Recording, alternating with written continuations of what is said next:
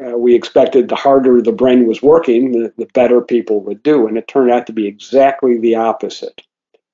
One of the nice things about doing this kind of work is that when you have a hypothesis and the data come in and show you exactly the opposite of what you thought would happen, that's kind of an exciting thing.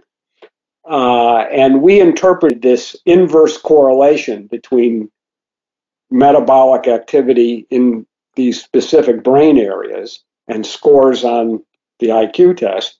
We interpreted that as evidence that it wasn't how hard your brain worked that was related to intelligence.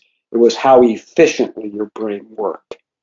And that was the origin of the brain efficiency hypothesis, which has now been studied by groups around the world and still is being studied to try to understand what brain efficiency actually means and when it is relevant.